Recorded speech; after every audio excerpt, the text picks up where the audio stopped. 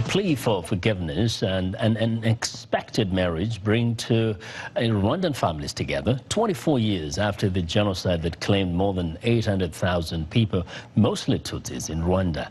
VOA reporter Edward Rwema recently visited Rwanda and has a story of how the son of a confessed killer married the daughter of a family who lost relatives at the hands of the father. The village of Buguri is just a few kilometers away from the Rwandan capital, Kigali. It was in this village 24 years ago that Silas Bihizi joined other ethnic Hutus in killing his Tutsi neighbors. Among those murdered was Valence Rukiriza's brother, the man's wife, and their 3 children.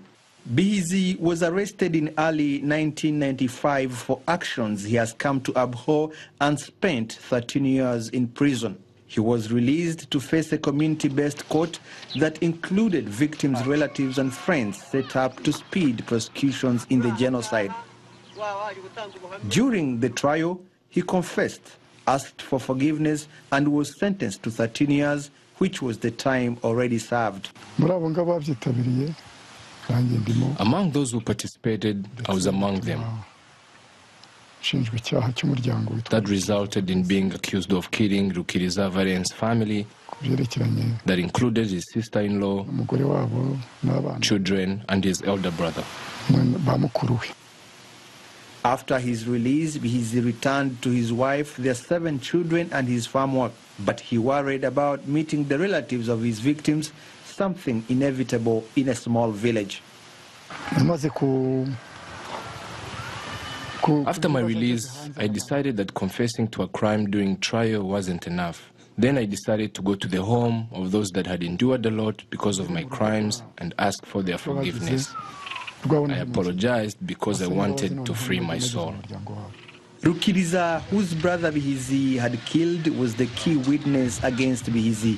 During the trial, Rukiriza argued Bihizi should be sentenced to life in prison. Forgiving someone who ripped his family apart was difficult, but Rukiriza decided to pardon him and move forward. We accepted his apology as a family, but of course that wasn't easy. It required a lot of strength. At first I hesitated, and my neighbors can attest to that. I felt I could not do it, but thanks to God, I had to accept the apology.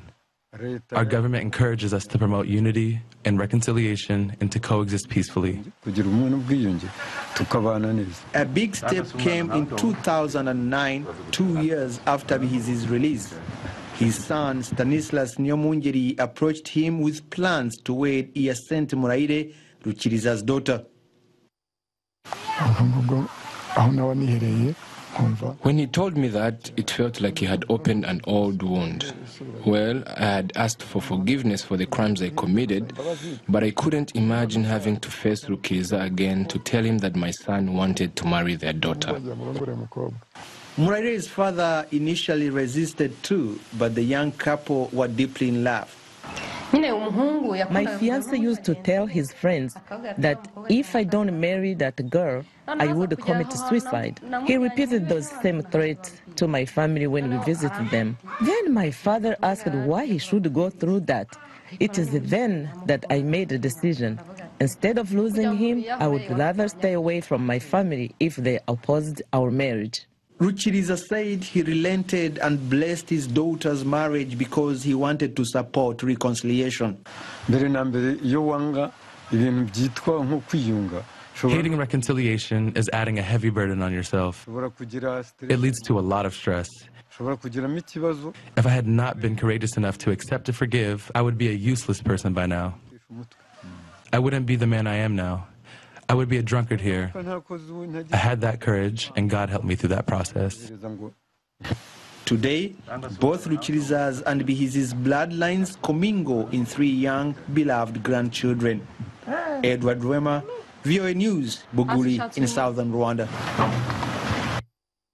The search for Togo's future football champions has begun as the country's national coach launches a grassroots initiative, Togo Top Seeds 2018. Through the initiative, the coach hopes to discover and nurture fresh talent who will make the West African nation proud in future national and international tournaments. Take a look. Up to 9,000 aspiring young football players from across Togo participated in the Top Seed Togo 2018 selection football program, which aims to find and train future players. Launched by Togo's national team coach Claude Leroy, the project aims to grow grassroots football in the country and replicate the kind of success enjoyed by Togo's football giants like Emmanuel Adebayo. The selection process is open to youngsters between the ages of 12 to 17 years old, who are recruited from all over the country. My dream is to play in a World Cup final. So I am trying hard, I'm working hard every day. So that's my dream, to play in the World Cup final. The players are put through their paces with drills including attacking, defending, passing, receiving and dribbling. Out of 9,000 youngsters, only 60 boys and girls were selected to go to the finals, which was played in Togo's capital, Lomé. As planned and as outlined in the program, the skills that we are testing here are speed and power, although that's not the most important thing at their age, compared to things like being able to control the ball and dribbling. But most importantly, being able to appreciate what it takes to be able to play football. Because at the base, one has to be able to play football. There are those who are quick to show off skills, such as dribbling a ball, but that is not enough. We look at a number of qualities to determine if we have the best player or not. At the end of the selection process, 3 winners were chosen in both the male and female categories. The Sparrowhawks are considered amongst Africa's best teams and a favorite at some of the continent's major tournaments, but they've been dogged by mismanagement and internal conflict in the last few years. Togo is ranked 125 worldwide by football governing body FIFA and 35 by the Confederation of African Football. Well, and that's our show for today. You can also visit us online at voaafrica.com. I'm Vincent McCoy in Washington. Chamberlain also has our last word from Lagos. Thanks, Vincent. We look forward to bringing you another show next week. ChannelsTV.com is your source for news, sports, and other programming.